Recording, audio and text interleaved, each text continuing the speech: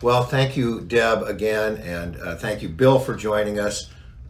Deb, we really hope you enjoy Vigilance. And now for the final act, if you will, in today's meeting program, we're going to be joined by a remarkable panel of industry leaders, all members of the Real Estate Roundtable Board of Directors, and they're going to talk about the challenges and opportunities that people and businesses and cities and the economy in general are facing as we reopen and re-enter the post-COVID world. So the panel tonight will be moderated by Tom Flexner.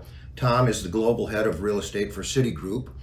He's responsible for directing the worldwide commercial real estate activities of Citigroup across investment banking, commercial banking, mortgage finance, and real estate private equity. Tom is going to be discussing all of these matters with his panel that includes Kathleen McCarthy. Kathleen, of course, is the Senior Managing Director and Global Co-Head of Blackstone Real Estate. Blackstone is, of course, one of the largest real estate platforms in the world, with over $120 billion in investor capital under management, and is the industry leader in opportunistic core plus and debt investing across the US, Europe, and Asia. Also on the panel, we have Owen Thomas. Owen is the Chief Executive Officer and a Director of Boston Properties. He's also a Director of Lehman Brothers Holdings and served as its chairman from 2012 to 2013 when he joined Boston Properties. He's also Global Chairman of ULI and a Director of the Urban Land Institute Foundation. Mark Parrell is also on the panel today. Mark is our newest member of the Board of Directors, having been elected just this afternoon. He's the President, Chief Executive Officer, and a member of the Board of Trustees for Equity Residential. He's held various roles at Equity Residential since 1999. He also serves on the Advisory Board of Governors of NAREIT, and as I said, was just elected to our board this afternoon. It's a great group. Tom, take it away. And we'll all sit back and enjoy your perspectives and comments. Thank you all. Thanks, Jeff. And good evening, everyone. It's Tuesday night. I hope you have a glass of wine in your hand. That would be appropriate as a member of the Real Estate Roundtable. That's how we got our name. Everybody's in the real estate business.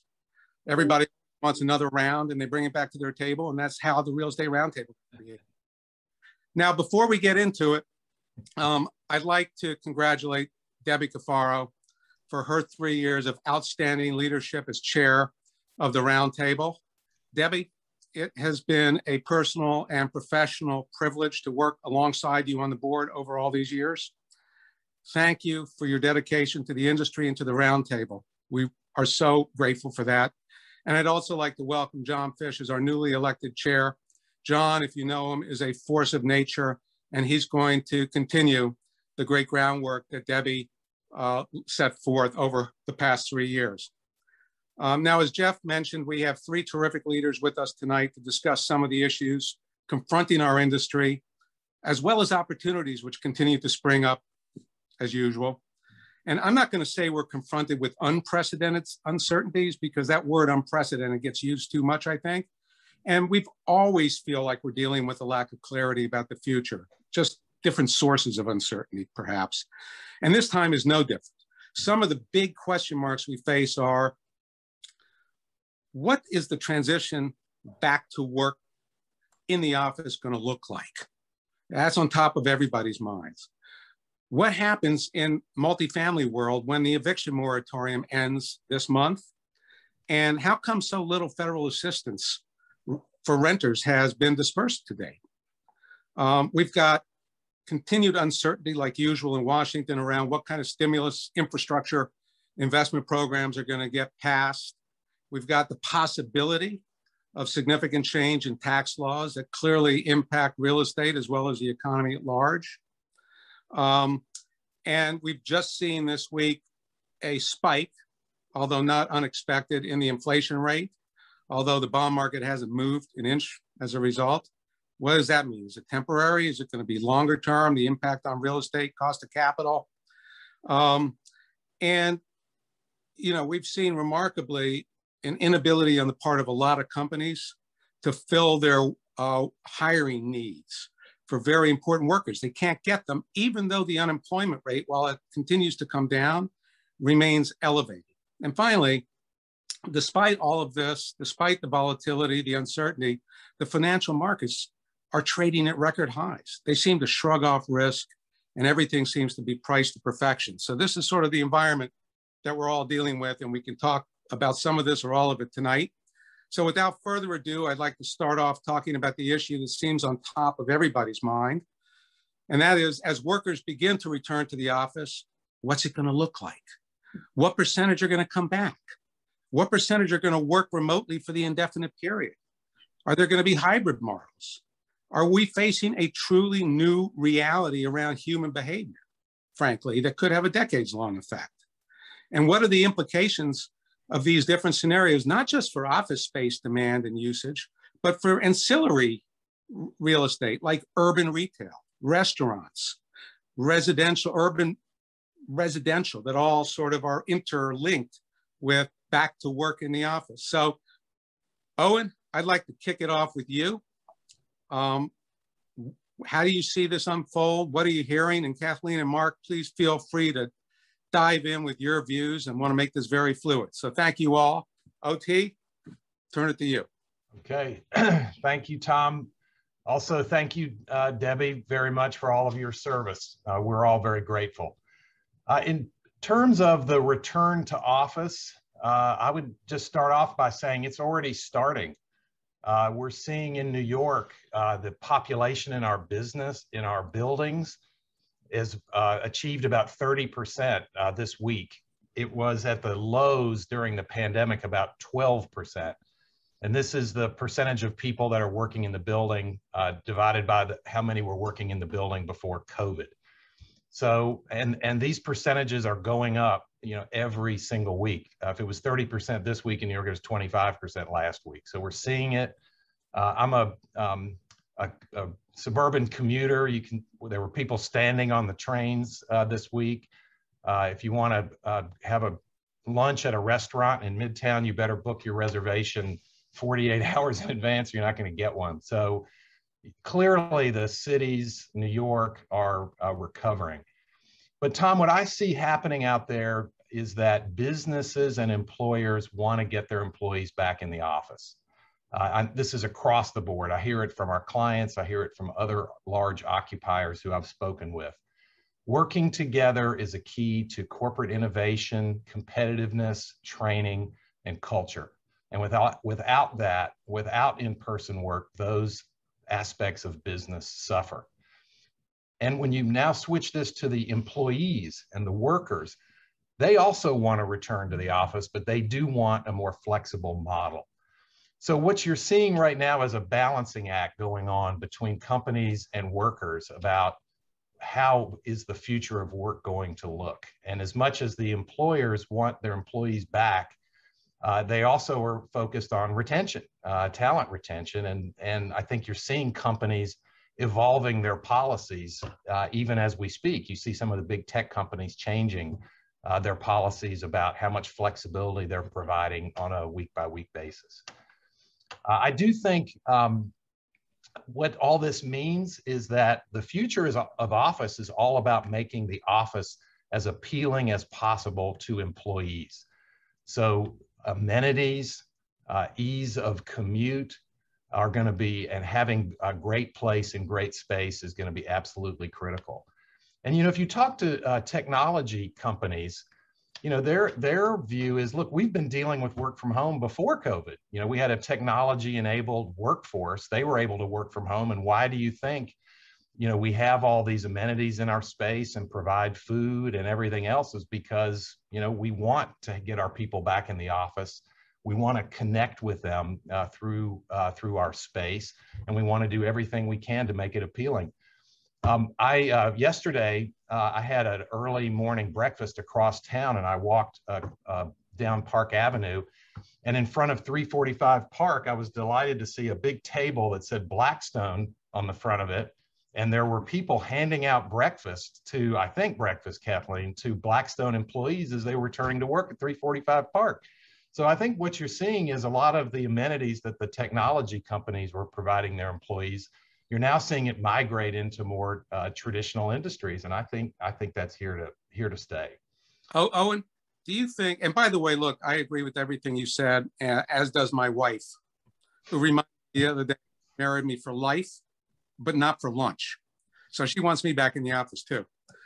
Now, do you think, given what you said about making the office, amenitized, more interesting, and for employees to come back, do you think that's going to create at the landlord level a division between haves and have-nots, in the sense that maybe the best capitalized landlords like you all with the best assets have the ability to invest alongside the tenants in improving the workspace condition, and it's going to put real pressure on landlords that perhaps don't have those resources to compete effectively?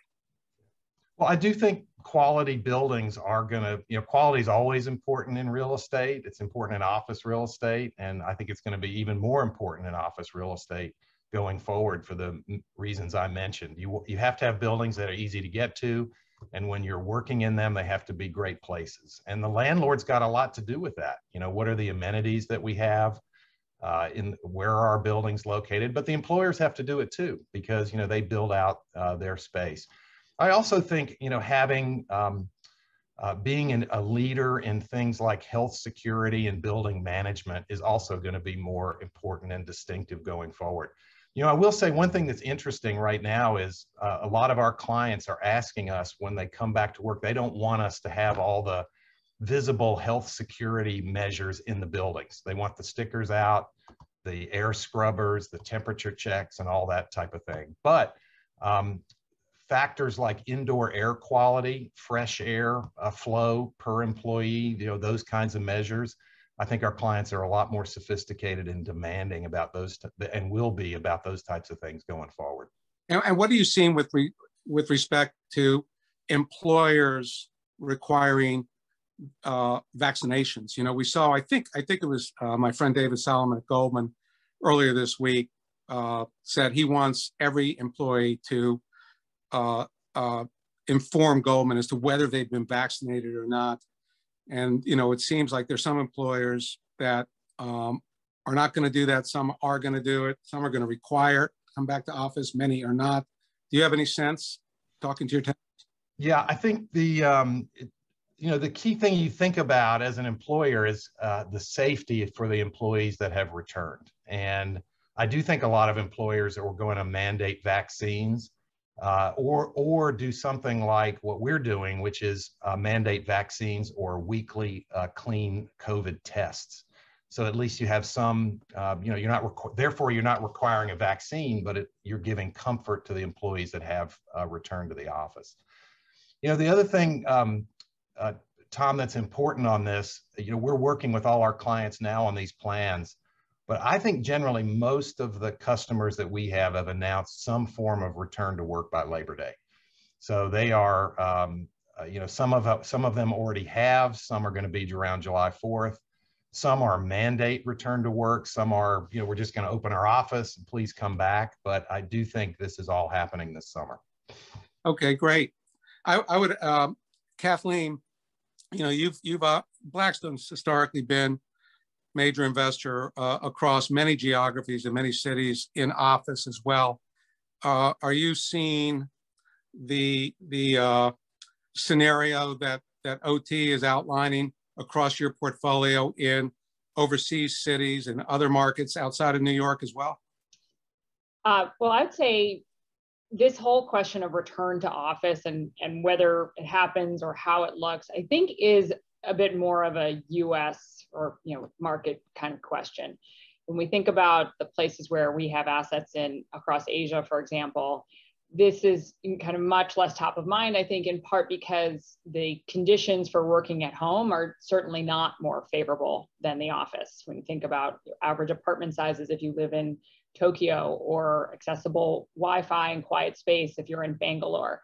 I think additionally, companies really use the office to maintain a lot of information security which maybe through technology in the US, we have the luxury of doing whether you're at home or at work, but I think a little bit tougher to manage in other parts of the world. So what Owen is describing, we see very much across our investments in the US, I think to some extent in Western Europe as well, but it's not kind of a one size fits all conversation across the globe.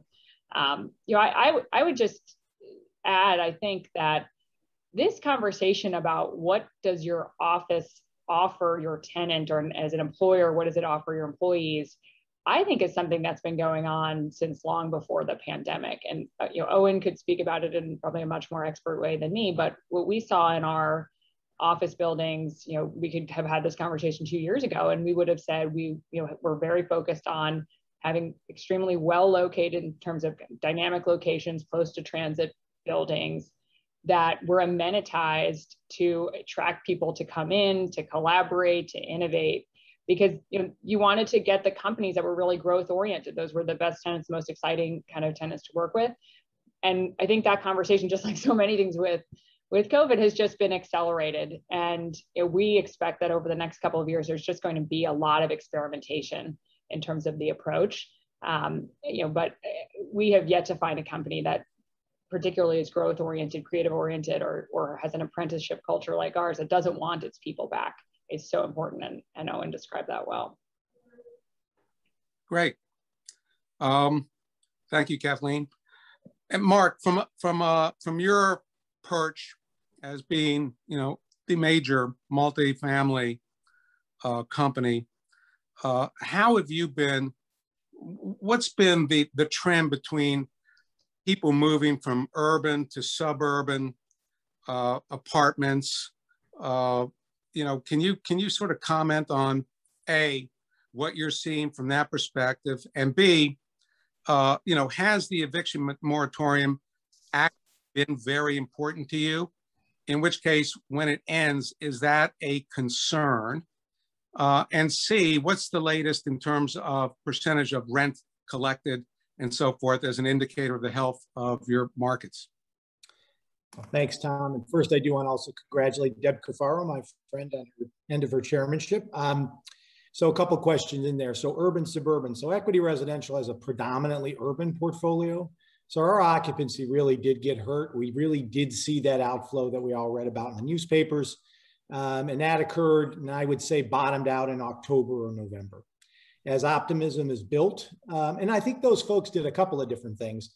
I think there was a pull forward of demand. So if you were a resident at Equity Residential and you now had your second child, which is a big indicator of a desire to move, a big sign that you're likely to buy a home, those folks probably left. They left and they didn't come back. And I think that's the home builder demand we're all seeing.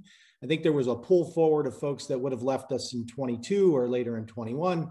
And I think there were some folks that did go to sort of Sunbelt markets or other spots. But for the most part, for example, in New York, they went to New Jersey. We track our residents by their zip codes of where they're departing because we're forwarding their mail. And it was really just this first circle or the second circle around, again, using New York as an example, around Manhattan, whether it was Connecticut or New Jersey. And then what we saw is the folks coming back in droves. And so right now our New York occupancy is almost 96%. It bottomed out at 88.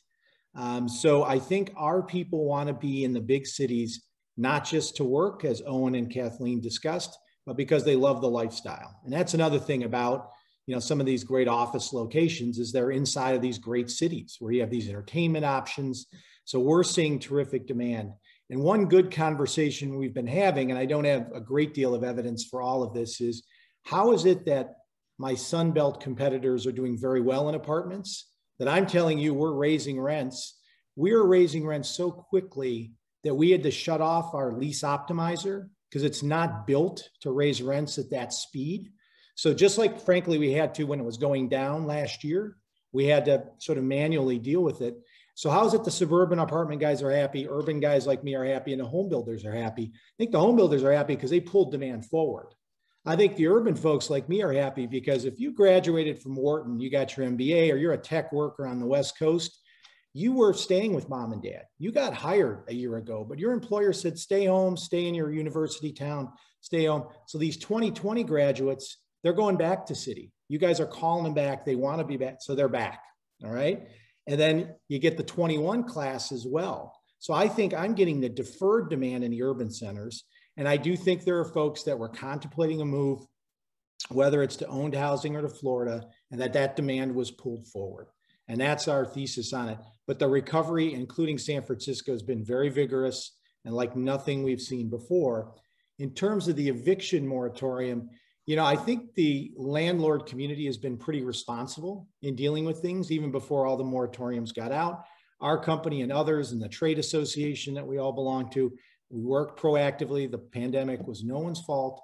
And we worked with our residents, tried to get payment plans. And for our company, it was a less acute issue. We have a real high quality rentership. So we had 97.5% collections, to answer your last question, Tom, really every month through the entire pandemic.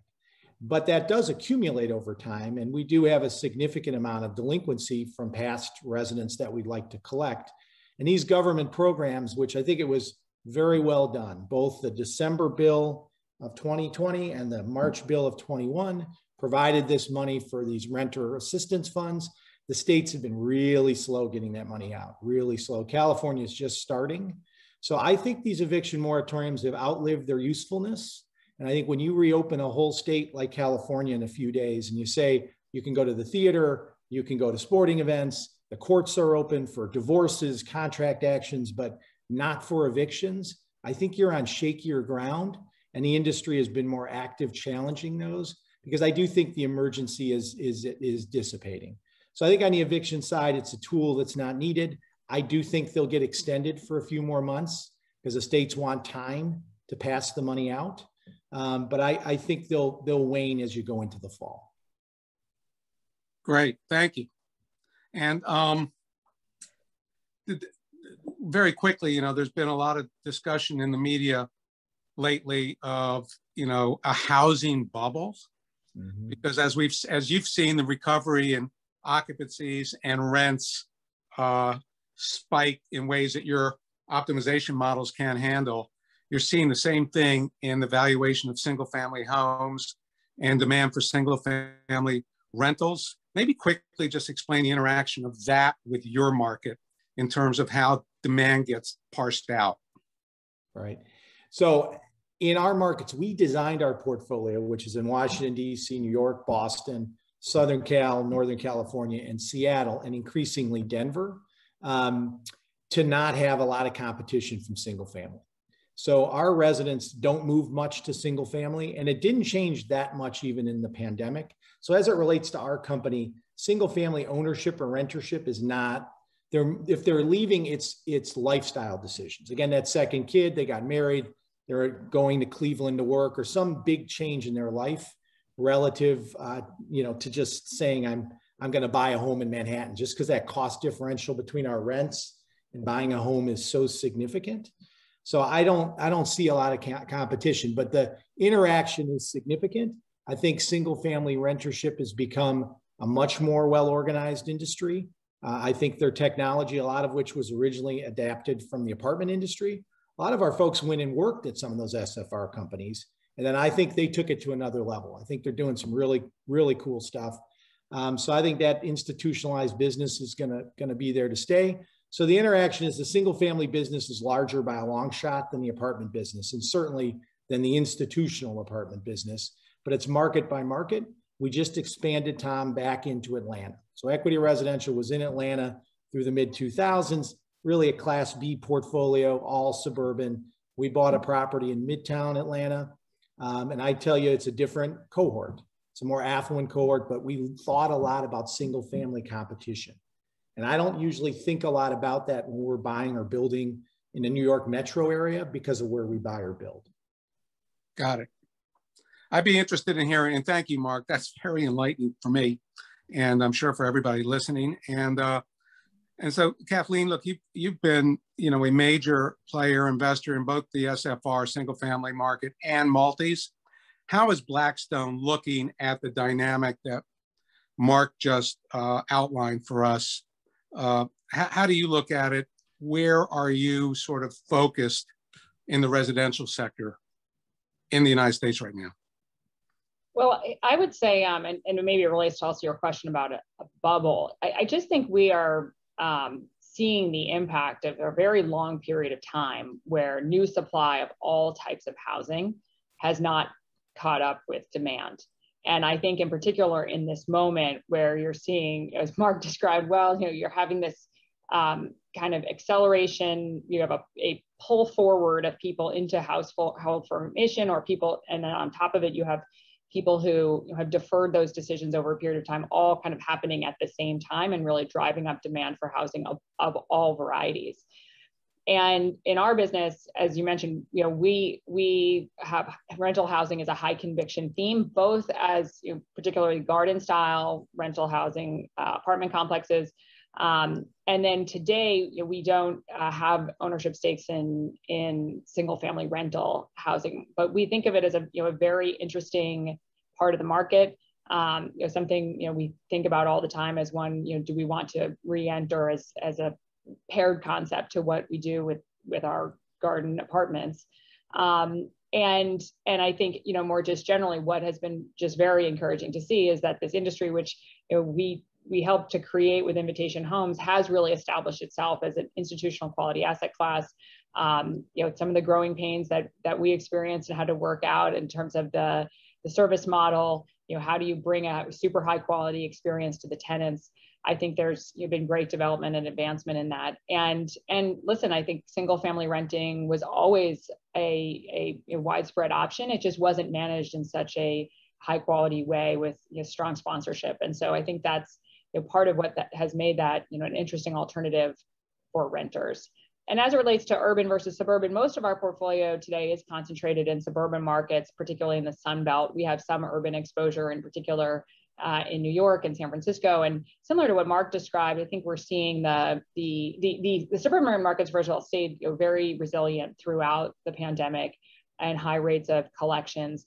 Urban markets obviously more challenged, but we're seeing that come back strongly as well.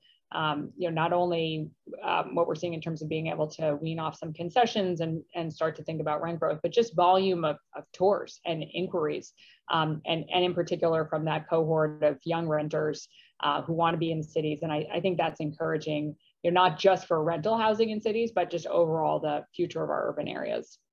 And what's your Kathleen, and this would be a question for you in OT as well, because what's your view on urban retail? You may own big office buildings, as Boston Property does many times. There's retail anchors on the ground floor that pre-pandemic were worth, multiples per square foot of the office. And now many of them have been compromised. How do you get your arms around that in terms of, going forward? How would you underwrite it?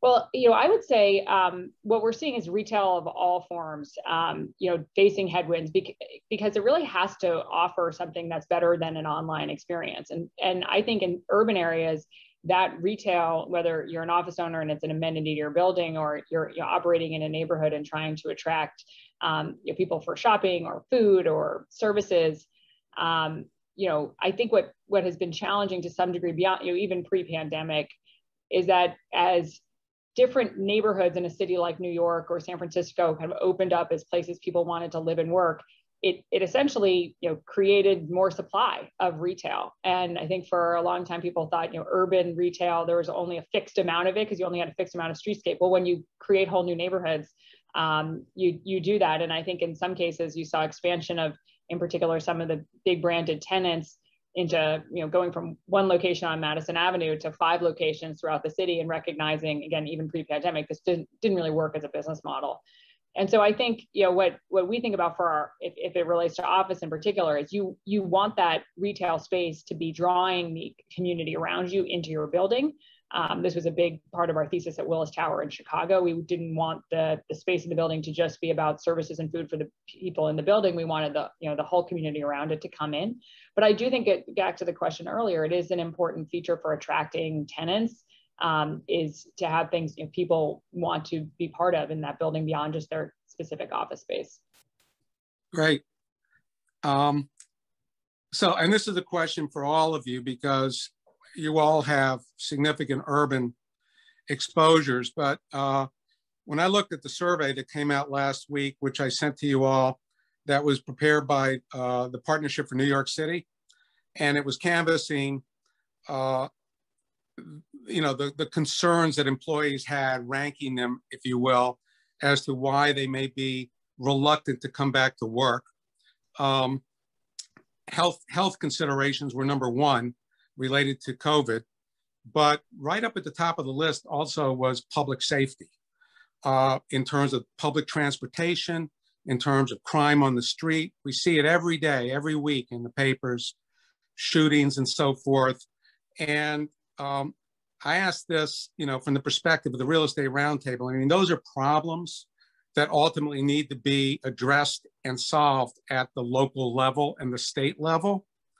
But as leaders in our industry, what can we do? Okay, I know that's a crazy open-ended question. And what can the roundtable do? And I'm just curious about your thoughts on that. And that's for all of you. Yes, I can start. I mean, Equity Residential is very engaged locally. That's really important. So we're talking, whether it's to the city council person, we're talking to the local borough president in the case of New York, we're having those conversations with people because they represent those constituencies. And when you bring people real world stories, I think politicians, you start to get responses. We also do invest in neighborhood, organizations that provide some level of security or sanitation, but mostly I think it's working locally, making the argument that a healthy city, for example, a healthy city of San Francisco business district is good for the city. The city relies on those taxes, real estate taxes, to run. We make the arguments, and I think persuasively, that the real estate industry supports all of these activities in these cities, whether it's covering the city payroll for public safety stuff. So I think you just try and make a constructive argument and you try and engage at that local level. And I think all of us real estate leaders are probably doing a lot more political engagement than we ever did before.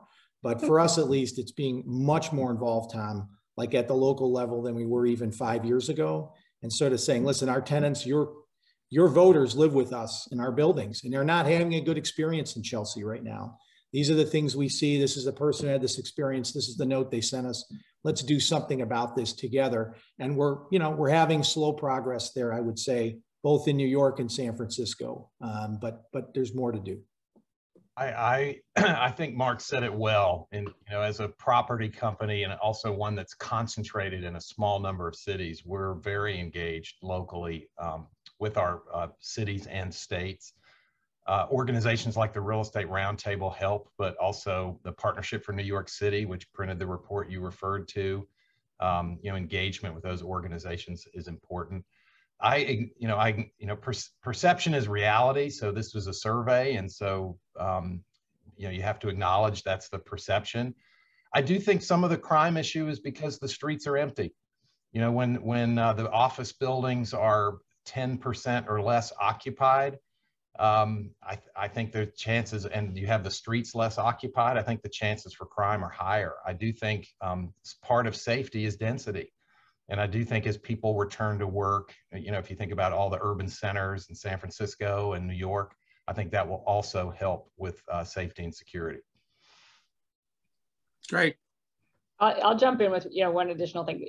Owen and Mark shared kind of exactly our thoughts, which is we love the Real Estate Roundtable, but I think we're also spending equal, if not more, efforts at the local and state level to be engaged for a whole variety of reasons. But one of them being to try to help elected officials in particular understand the importance of issues like supporting the homeless population, supporting a proactive approach on crime, and also I'd say functional transportation, which is I think a really important part of getting people back.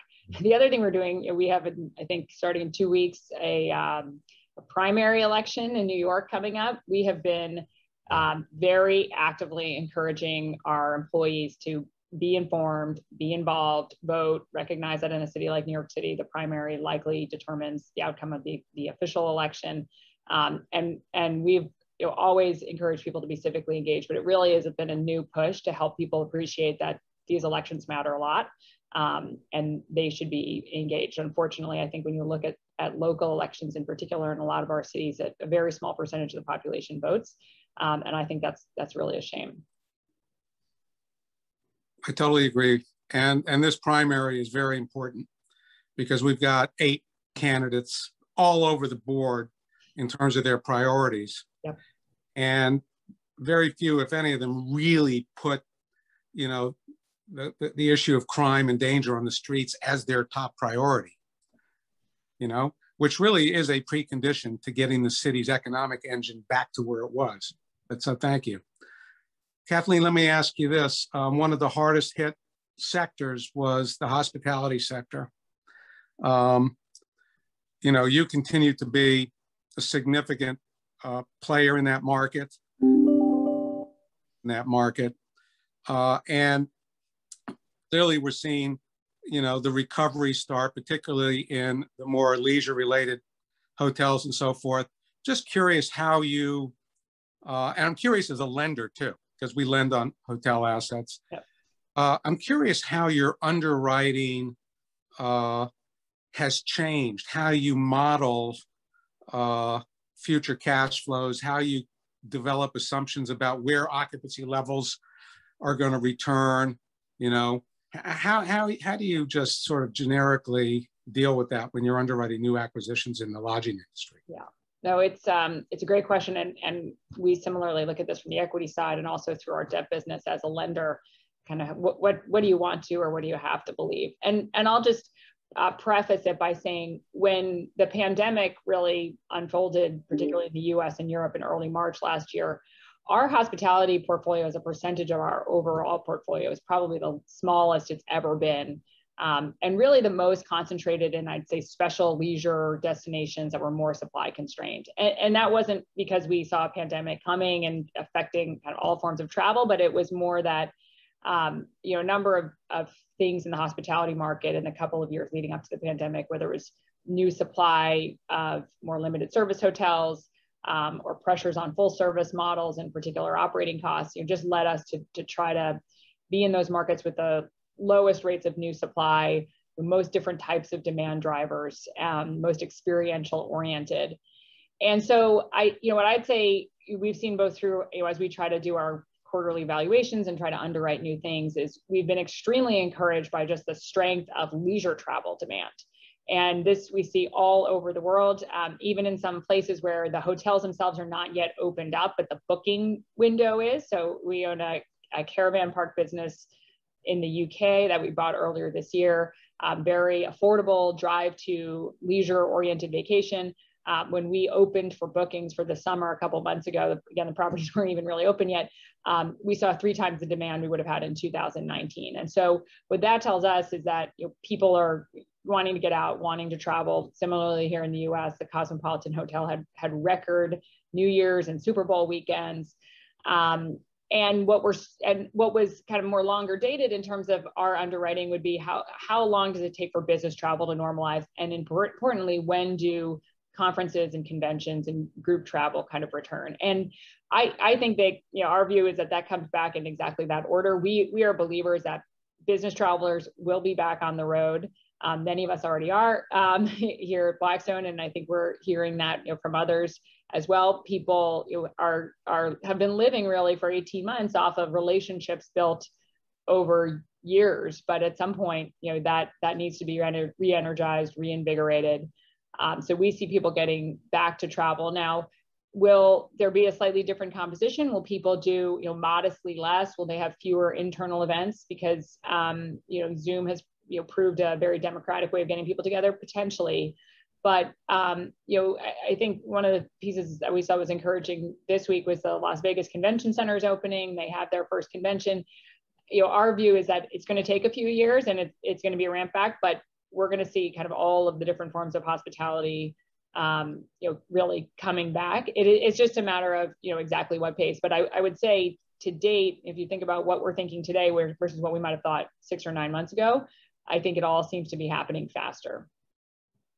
Great, thank you. What do all of you think about the recent inflation data? I'm sure lots of people in the audience are you know, they're dealing with questions of how should they manage their capital structure. right?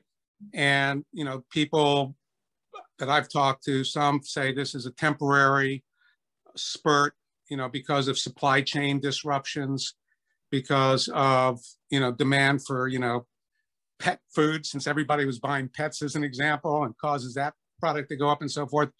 Others are tying it to, well, look how much the federal deficit is growing. Look how much the Fed balance sheet is growing.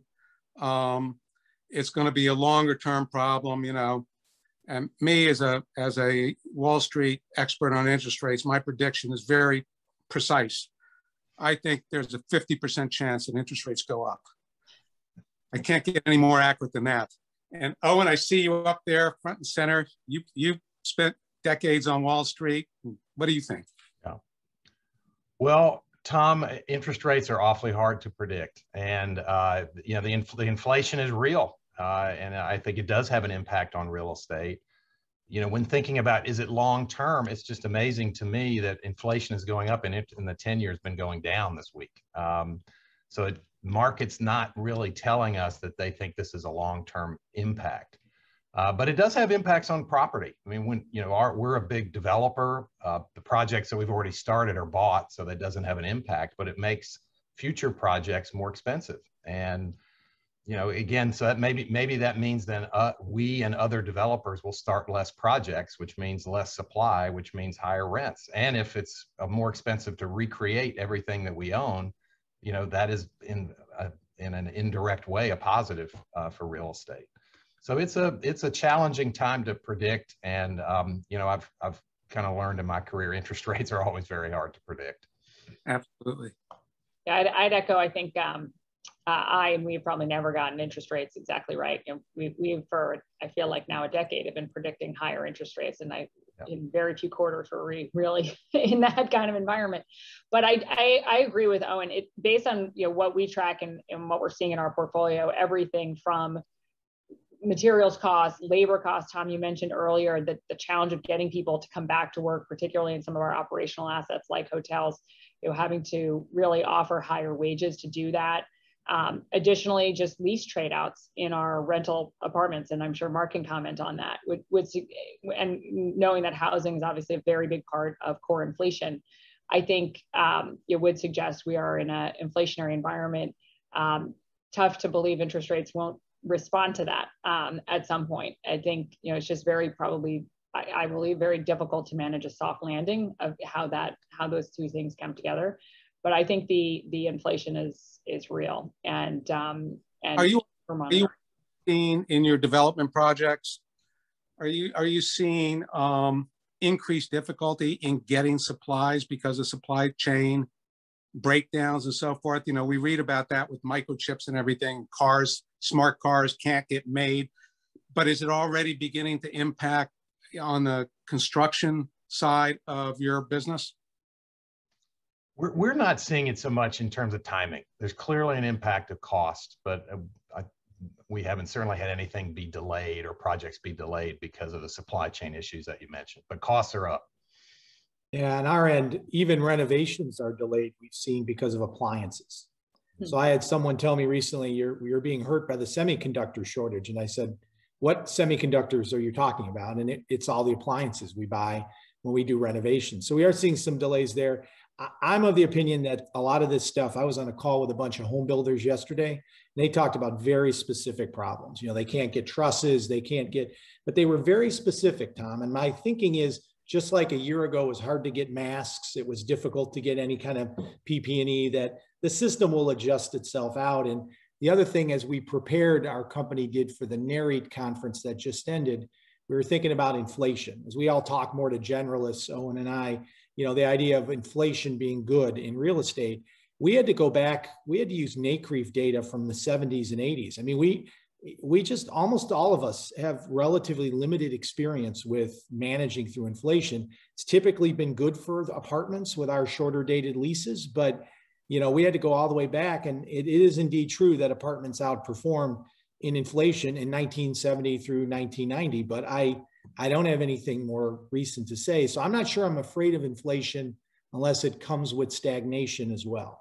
in which case I think all business is in a ditch. Well, unfortunately, Mark, I also date back to the 70s when I got in this business. So, I remember those days. And back then, in terms of the commercial real estate food chain, at the top of the food chain were regional malls. Now you can see what happens after 40 years, right? Under extreme pressure. But they were at the top of the food chain because they all had percentage rents, right? Collecting a percentage of sales. And back in the early 80s, when you had 10%, 12%, 14% inflation, a regional mall was the ultimate real estate hedge. Of course, times have changed. But, to your point, you have to go way back to really understand the correlation between real estate performance and inflation. Do you all have any questions you want to ask one another? Well, maybe I'll just ask you, Tom. I mean, we sort of to turn it around, and I'm curious kind of what you're seeing in your approach from the seat you sit in, both in terms of, you mentioned it's a real, I've thought pre-COVID now, really exciting time for real estate. Obviously, huge changes underway kind of from a macro trend standpoint. It sounds like everybody here agrees that the pandemic has accelerated a lot of things. How are you approaching that in your business?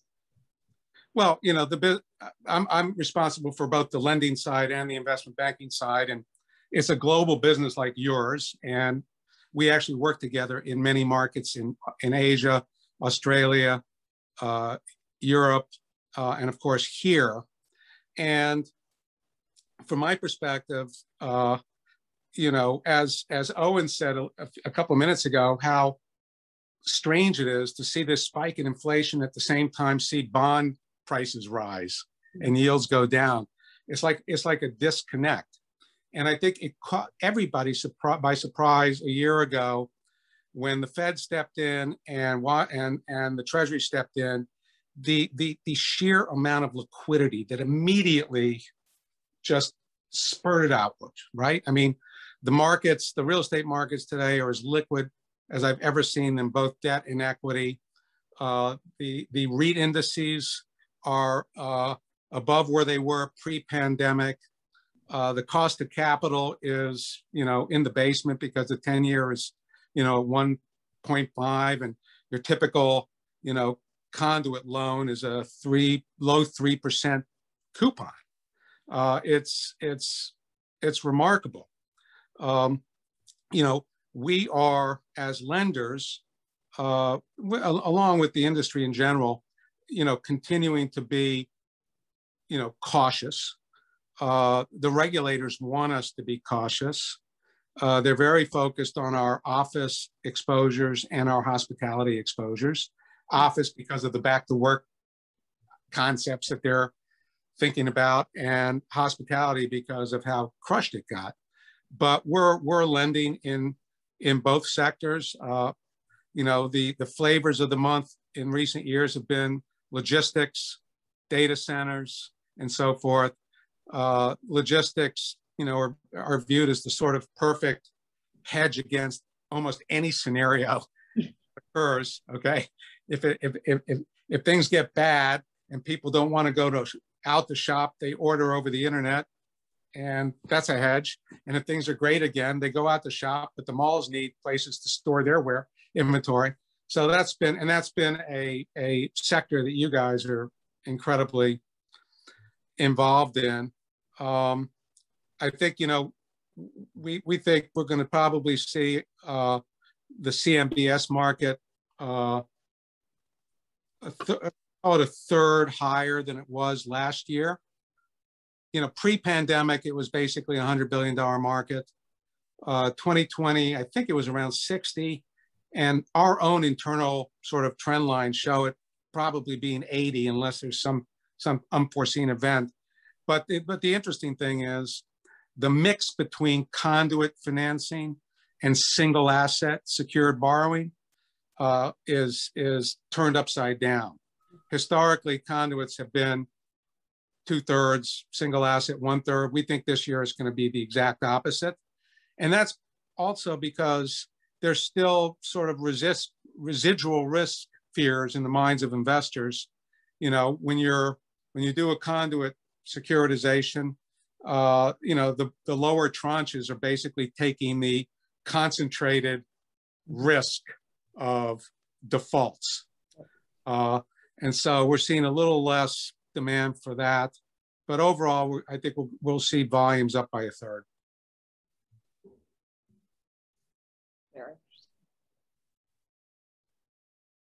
I think we'll probably, sorry, go ahead. So Tom, with all that, what should we all be worried about?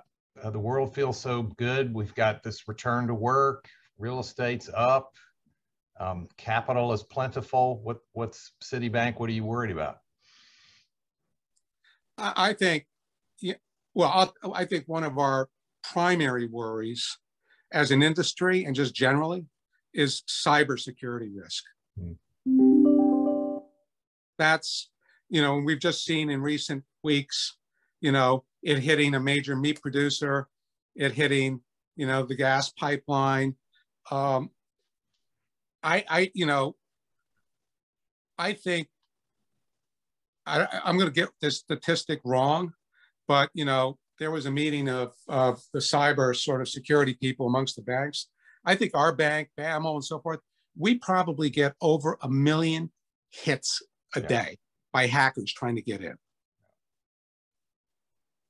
So, you know, I think that that's a number one risk. I think there's regulatory risk, which, you know, Jeff DeBoer, I don't know if he's listening and still on here, but, you know, we don't know what's going to unfold in Washington.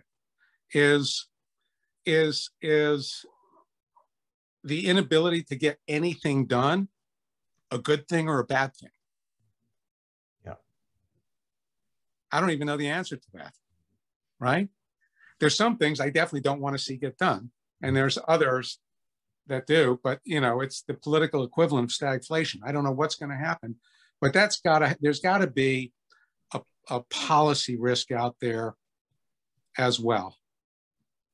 And, you know, and of course, you know, we're concerned about environmental risks, not just from a social humanitarian standpoint, which is obviously we're all concerned about that, but the implications long-term in different parts of the world. I mean, we work in 100 different countries. So we're the most global bank. You know, JP Morgan's pretty global and so forth. And there are differentiated outcomes in terms of people being able to feed themselves, get access to water. What are the implications of that in a completely interconnected world? We think about that a lot, worry about that a lot.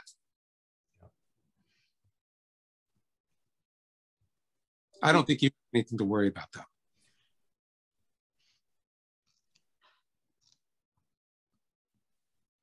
Anybody want to add anything else? I think we're pretty much hit the timeline. Thank you, Tom, for organizing this and for coordinating our conversation. Thank you, Thanks, OT. Tom. Mark. Pleasure. All right. Terrific. Take care.